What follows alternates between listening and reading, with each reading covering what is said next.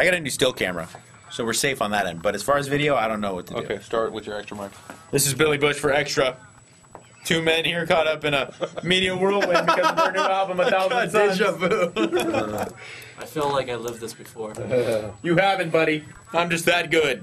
1,000 Suns is the name of the album. Mike Shinoda and Joe Hahn from the band Linkin Park have joined us here. Guys, tell us a little bit about making the album. I won't talk to anybody but Rudy. Let me grab him for you. Oh, no. Rudy and Billy Bush not allowed in the same room.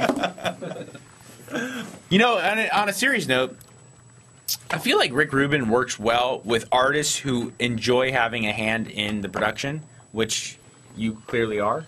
Is that just... Yeah, no, it works well for us because we're really involved in the process. We we know what we want and we know how to get it, and in the relationship with Rick, we benefit from his, his perspective as a person who only shows up, and he comes in like once a week, once a month, so he keeps it on track in the big picture.